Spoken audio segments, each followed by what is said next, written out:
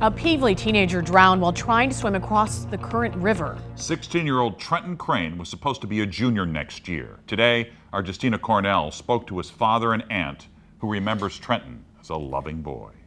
If he seen that you were down, he would go out of his way to make you happy. Trenton Crane was supposed to be a junior here at Herculaneum High School, and now his family is remembering him as a boy who always had a smile on his face and was always trying to help others. He always put everybody else before him. Brandon Crane is in shock, despair, and utter grief.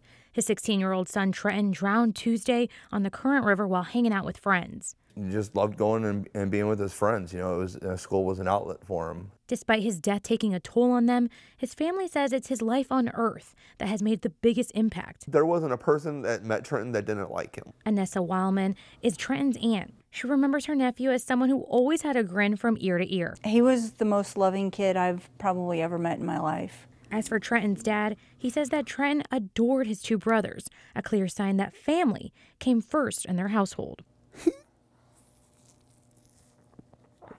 He was my mini-me, you know.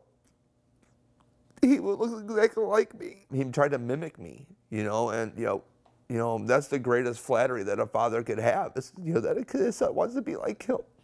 So yeah, I'd say our bond was pretty, you know, it was pretty good. And while this tight-knit family tries to grasp the pain, they're doing everything they can to just stick together and remember Trenton's life as a meaningful one. So this is probably one of the hardest things that we're going to have to get through, but we'll get through it, and we'll keep Trenton's memory alive as we do it. Justina Cornell, 5 on your side.